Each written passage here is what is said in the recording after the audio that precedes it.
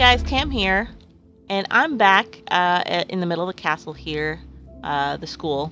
And last time we were here, we decided that we were going to use different portions of the wall.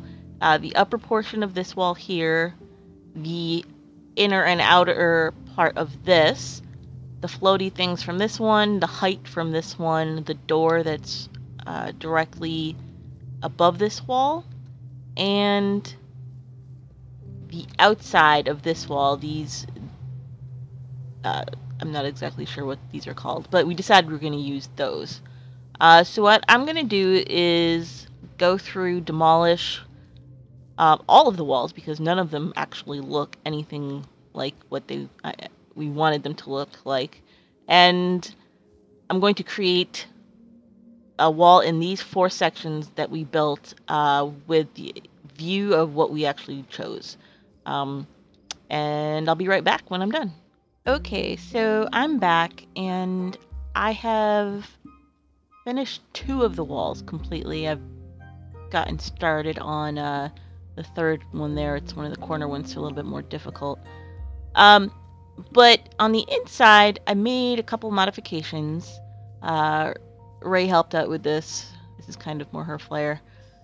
Making these little corner things that stick down, and figured out to put the half slabs lower than upper, which is on the outside walls. They're high.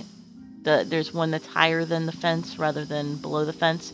I thought it would fit a little bit better lower to meet up with these steps in these corner step pieces. And then she came up with the idea of shortening this and lengthening this one. I thought up the light in there. And then if you look up at this corner wall, I was using the blue stained glass. But at night and even in the daytime, really, it's just so dark. So I decided to use the lighter one that she used for the orb tower, which is the diamond glass. And that seems like it looks a lot better. It's not quite as dark, and it seems to be coming out okay. I'll show you the outside of this, because I didn't spread it out quite as much as she did, and I actually decided to keep this on the outside as well. I thought it looked really cool. But this is what I have going on so far. So I just wanted to give you a quick update, and I'm going to go ahead and get back to building, and when I'm actually done, I will be right back. And I'm back, and finally got all 4 of the walls finished. I have added a light midway. I think I mentioned that before, but I carried it out into the backside as well.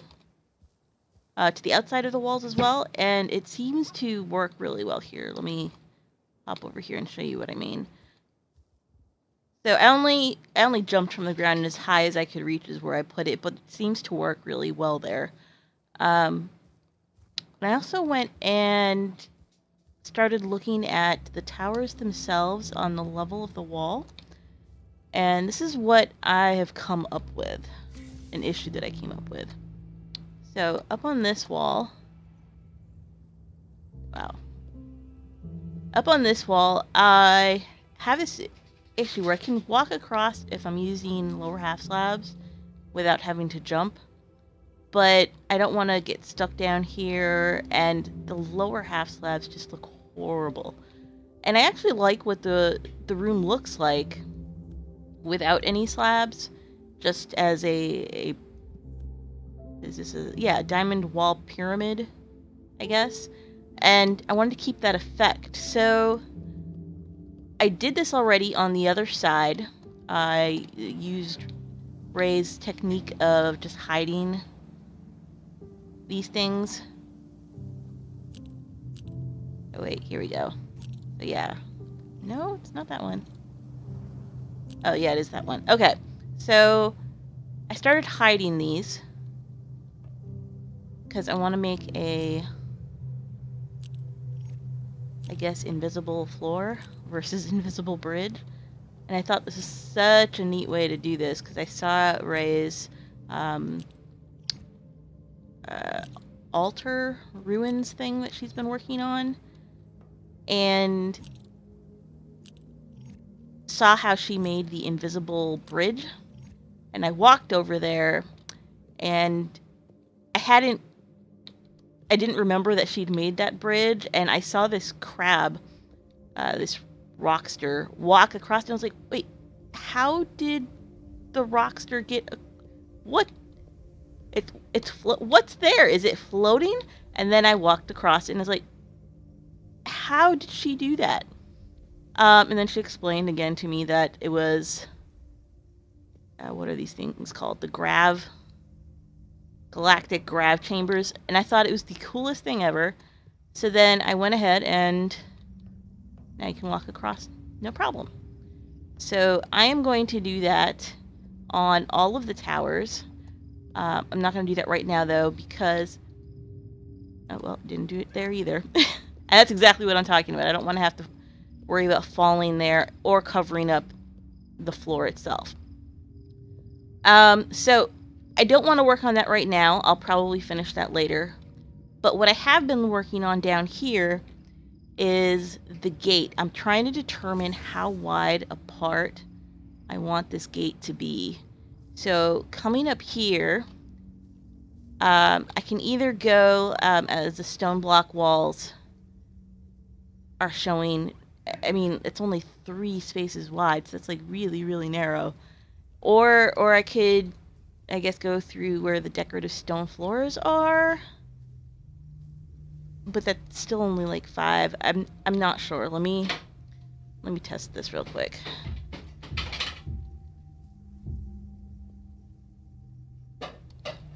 Well, I know for a fact I don't want to do the block walls. Let me try this distance here and see if that's... Get some light on here. So, oh, there we go. Much, much better. Okay. So, all right, let's try on this side and see how wide that is.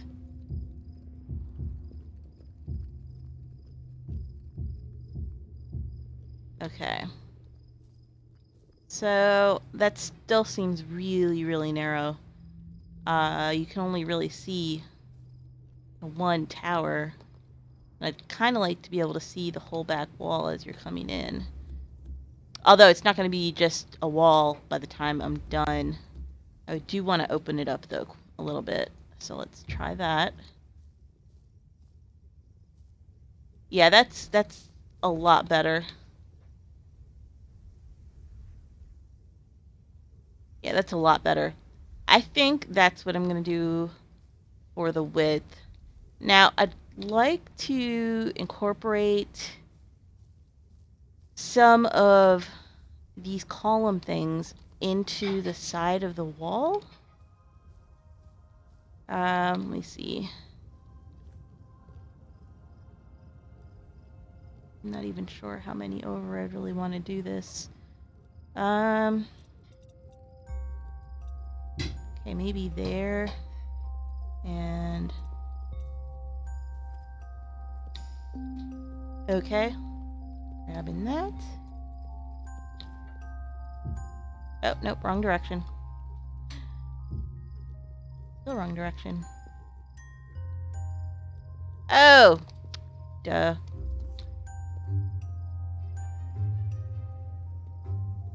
This way. Haha! Success.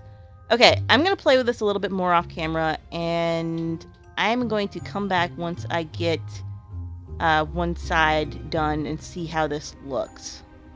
I'll be right back. And I'm back, and I have 1/2 of the archway. I'm going to be adding probably something underneath here. I was doing that from above, so I couldn't really add too much underneath, and I do still want to have the metal chains hanging from there, so I'm not sure if I want to have the metal chains hanging directly from what are these things called? The decorative stone floor. I don't know if I want to have the chain hanging directly from the decorative stone floor, or if I want to have something directly underneath that. I'm thinking to extend the stone blocks, these things, the stone block wall across underneath, but I'm not 100% sure.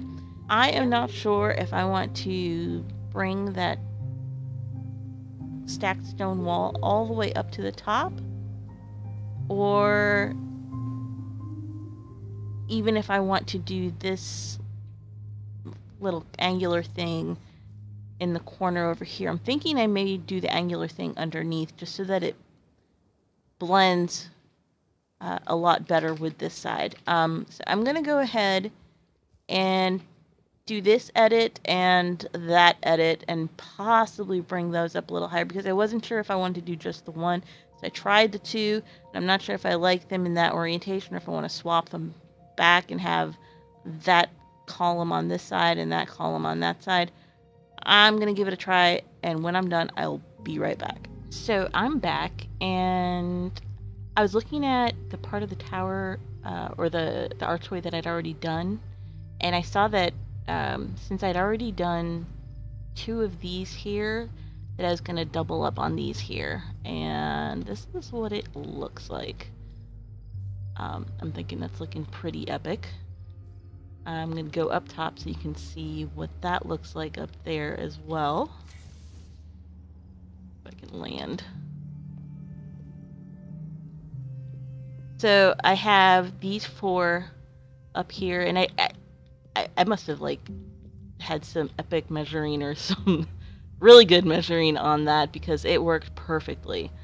What I'm going to do up here is I'm probably going to put another one of those on either side.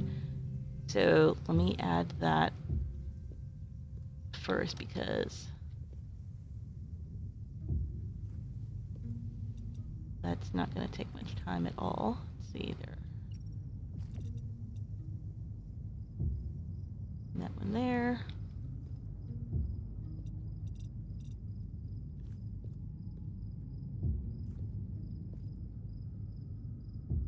And done. Okay, so I will go ahead and put the floating item on it afterwards, but I'm going to go ahead while I'm on camera with you and get some of those chains put on below.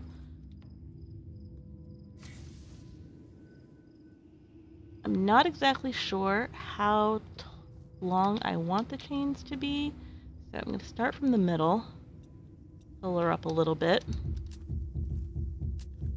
See how long it takes me to bump my head in the middle. Okay. And I pre-made a bunch of these. I'm going to count down here. 2 seems a little bit short, but I'm going to try for 5 or 6 and see how that does. That's 3.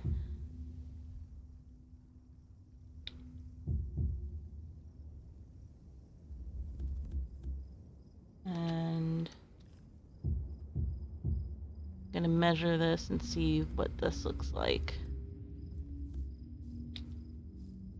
Okay, so that's not bad. And if I have it going at an angle, at the same angle as the rest of the blocks, that should be good. So I'm going to go ahead quickly and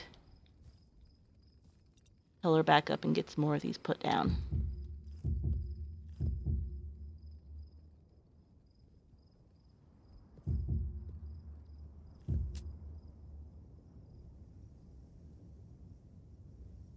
Oh, wow, I did not remember that you can climb up chains.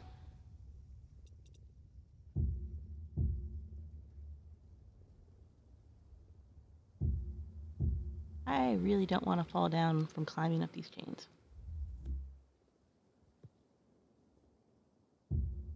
Oh, oops.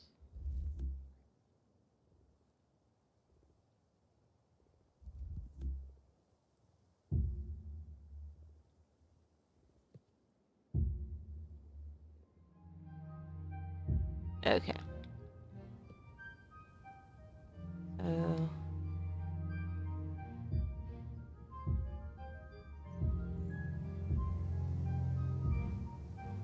get the 6 down. If I can target that block. There we go.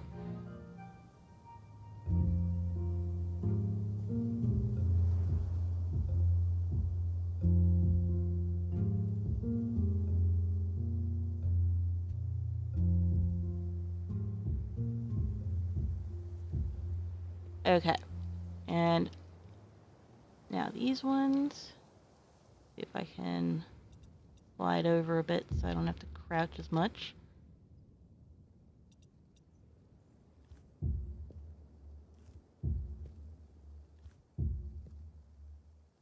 Two, three, 4, 5, 6. There we go. 2, 3, 4, 5, 6. 2, 3, 4, 5. Oh my god. Okay, hold on. Let me back up a bit. Go back down. 6. Okay, let me take one quick look at that again. Okay, that looks cool. Let me get the rest of these. I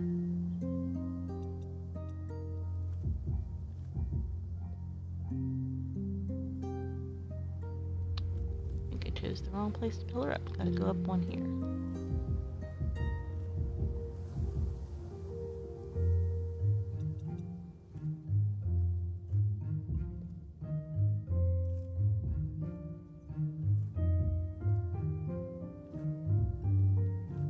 Three, 4, 5, 6.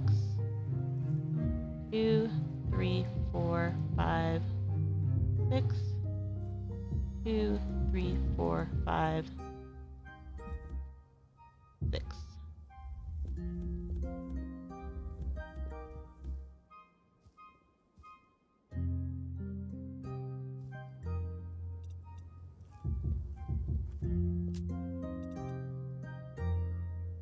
Nope, not high enough.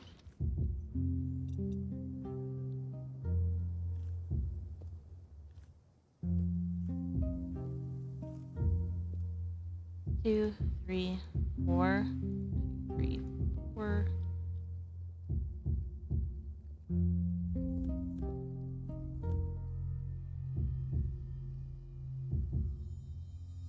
And 5, 6.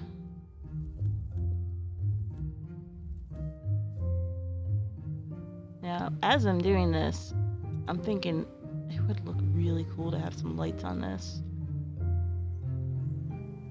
On the ends of these. So let me get the last 2 rows done and see what that looks like.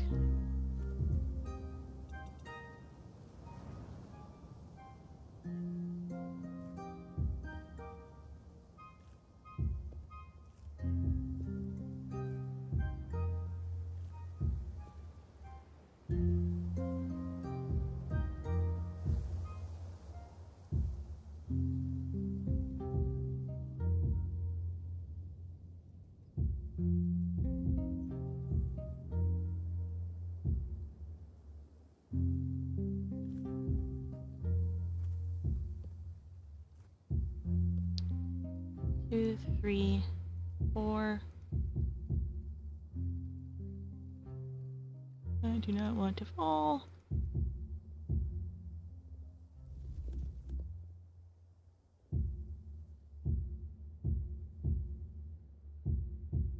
Okay, I'm gonna go back up the middle.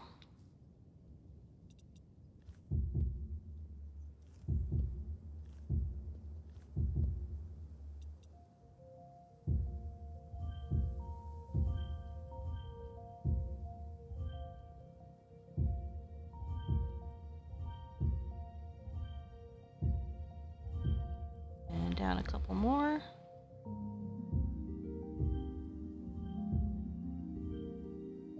And that is looking epic.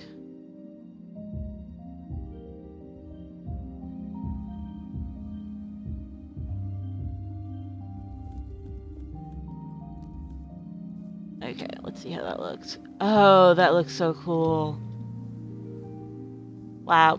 Okay, then. Well, I'm really liking how this turned out. I'm actually liking how this whole thing turned out. It's looking really, really cool. Let me know what you think in the comments, and I'll catch you guys next time.